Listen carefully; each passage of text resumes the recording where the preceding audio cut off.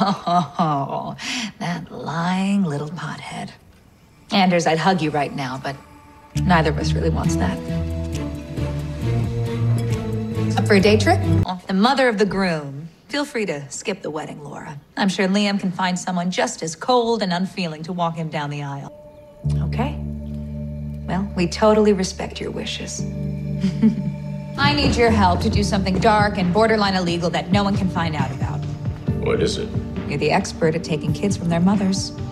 No way to teach me how it's done. Yes, but what if she was off on a drug binge or at a furry convention? She's probably already psychologically damaged Connor. Look. Unbelievable. The one time I actually want you to be your true self, you refuse. If you want to be a better person, maybe you should start by repairing your relationship with your daughter. No? You take her social media. I'll make some phone calls. And so far, the only skeleton I found is her unfortunate belief that she can pull off stretch velvet. Pretty posh for a pot farm. Maybe it's another cult. No, but I have a bunch at home in my fridge, so I'm good. We were actually just hoping we can get a quick tour. My friend Heidi was here recently, and she cannot stop raving about this place. Orgasmically. Huh. See, trouble in paradise? No, we're fine. Why didn't Heidi just say she was at that? Whatever it was. No, maybe she was embarrassed by the orgasmic meditation. Well, I'm sorry it didn't work out. Your mission, not Heidi's, you know.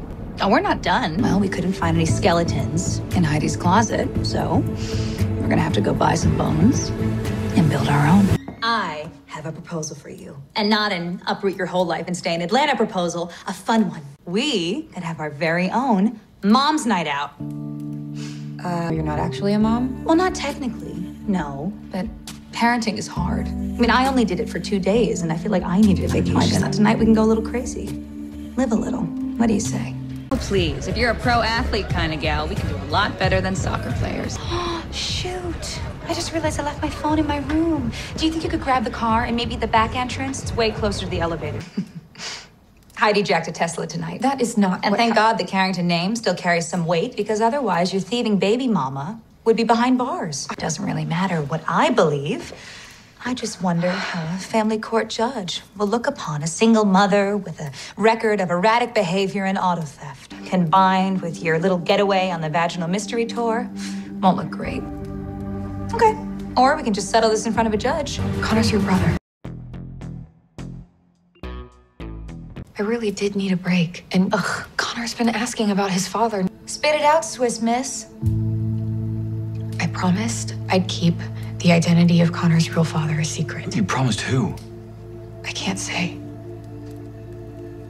Obviously, she's talking about your mother. Oh, please. You have never done a selfless thing in your whole life. I think you couldn't stand the idea of people finding out that your husband had a son with a barely legal high school kid. You know what? Don't bother showing up at the wedding.